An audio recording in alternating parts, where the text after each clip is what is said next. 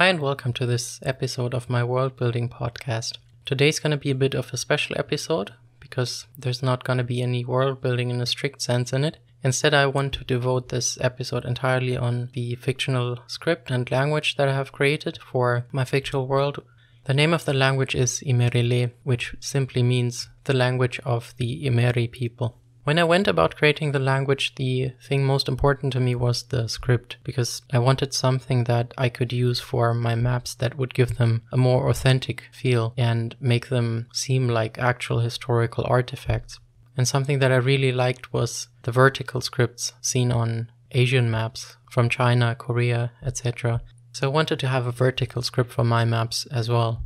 Additionally, I needed, of course, some general idea on how the language would sound to provide names for different places, things, etc. So these were the original purposes of why I created the script and some very basic ideas around the language as a whole. And since I knew I wanted to have a vertical script, I started looking for some historical inspiration, and I found the Sogdian alphabet, which fit the bill quite nicely because firstly it's vertical and I really like the aesthetic properties. It looks like very nice calligraphy. So I wanted to have something of that sort. And you probably haven't heard of the Sogdian alphabet because it's not in use anymore. But I suppose the most well-known contemporary successor of the script is the Mongolian script, which is still in use. I saw recently that the Mongolian government has a new website where they also use the language digitally. So I think it's well and alive. With these inspirations, I went about and created the script for New Imerilé, which you can see here. And here we have the name Imerilé, the name of the language written in the script of the language. From the name New Imerilé, you can already conclude that there's an old version as well. And in fact, there's several older versions because I created several precursors for the language, most notably the scripts of Samelé and of Old Imerilé, which you can see here. And as you can see, I never digitized them. These are just handwritten glyphs copied from my world building notes, but I thought it might be interesting to see them here. I most likely will not use them in my maps, perhaps in some artworks at some point, but so far I haven't, and I might not. But I think the most important thing here is that I wanted to have some historical precursors, because this strongly accentuates the point that the language is a sociocultural artifact that has been created by a particular group of people at some point, and there are several origins of it that have been created by different groups of people. And I feel this strongly anchors the language itself in the world. So one thing I thought about so far, beyond what I need for the script and the different naming convention, etc., is really how the language ties into the world building, how it is part of that fictional world. And I thought it might be interesting to just go through the history of that language briefly, because it ties nicely into the stories I've been telling about the different cultures so far. So let's start with the earliest predecessor, which is Samelé, the language of the Samé. And you can see the alphabet here. It's an alphabet that is not written vertically but horizontally, and it was the alphabet of the script used by the old Samé. And they originally obtained some proto-version of it from the Kushumeri, and I've been talking about both of these cultures on the podcast so far. And the Kushumeri were the ones to first devise a writing system from symbols that they would use as part of their rituals. So here we have the advent of writing as a technology. And over time, the writing system would be passed on in some version to the Samese, who would develop after a while their own version of a writing script, which I think is quite different from the Kushumeri writing system. I haven't created any version of that, and I think I might not, because I like the idea that this is just lost in time, because the Samese of later day would retain some version of their own script, and this would be passed on to later cultures that I will talk about in the future, among them the Imerisé. So these would have the Samé alphabet available to them, but not the Kushumeri alphabet, because this would never have been used by the Samese.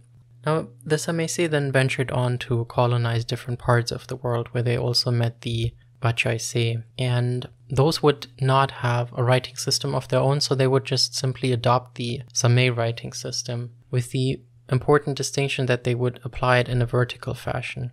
And in this way, Imerilé would be born, or rather the old version of the script, which you can see here. And the most interesting thing here is probably the transition from Sameilé to Old Imerilé. So as I said, the Bachaise would just simply take Sameilé and write it down in vertical fashion, and the result you can see here.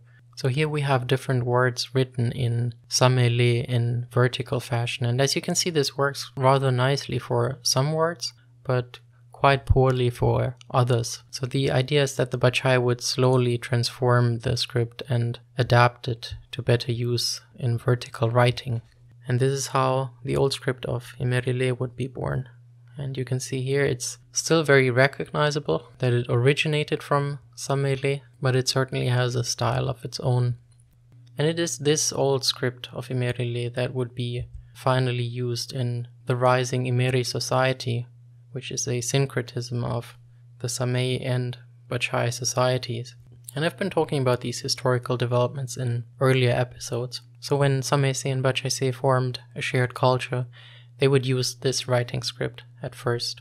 Over time, this script would be transformed yet again into a newer version just of the same script, which is mostly an aesthetic upgrade, if you will. And the reasons here are twofold. Firstly, I think between the old and the new script, there would be the advent of paper and calligraphy. So the script over time would change just based on this medium. And the other driver might be the influx of Samay refugees after the destruction of the old Samay homeland. And the Samaise had much more of a intellectual culture, if you will.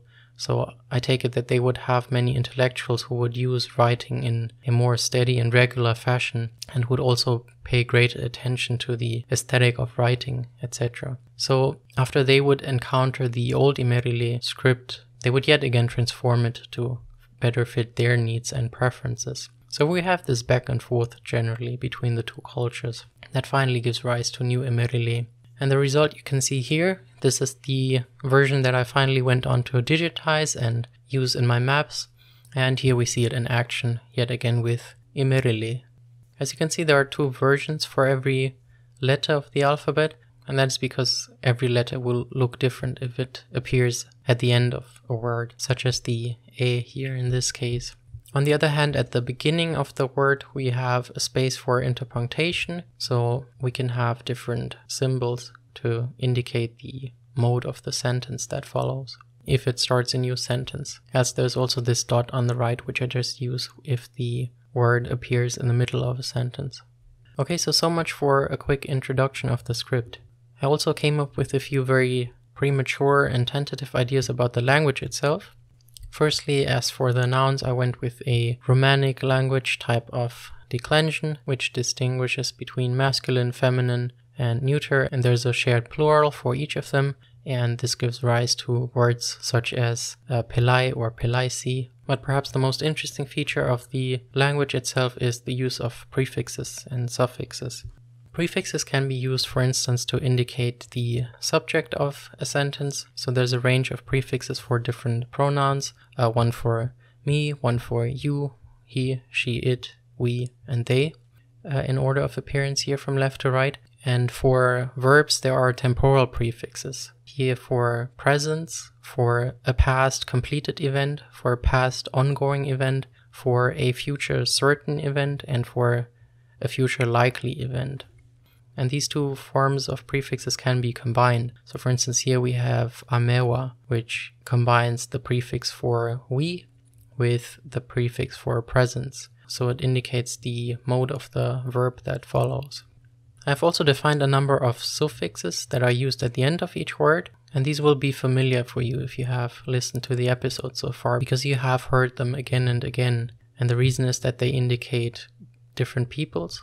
For instance, you have heard me speaking of the Imerilé, for instance, and that is because the se suffix indicates a group of people.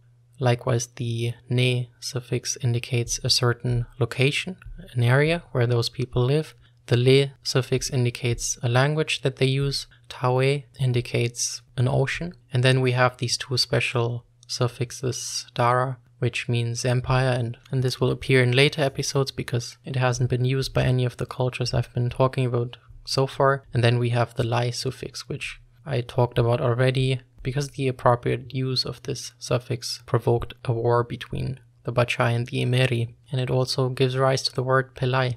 Alright, so these are just some very preliminary ideas on the grammar. I'm not sure if I will deepen them in any sense, but I also came up with some ideas about the phonetics of the language, and the most interesting way to present that is, I think, to just read an excerpt written in the language. And actually, I've already created one which you have been seeing over and over again if you have listened to the episodes of this podcast, because I use it in my episode cover.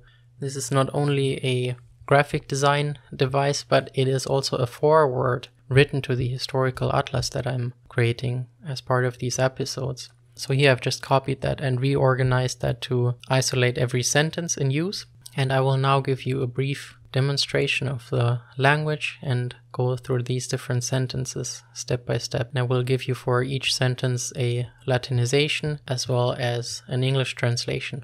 Apelase mera chemte isu, kelethea meshakatos me wethemenen isu. Afayale, afunishale, ame haureva chiwethemella chene. Menyu hechira soma kopathalis iminip, chira isiera mentuneiti sinsia temesharithim faishuthim. Uchao se amenesiwi echuile chuahetu amera. Amefe chuila tuniiton kalathi amenemise. Fachure amewa suiwa reiga chinikotholio lethein. Chithimin esos lamefim keleneisi fabahorimu paneisi. Chibe menuarate tanepeisi namese. Reiga chithimin yeniate siwi isu.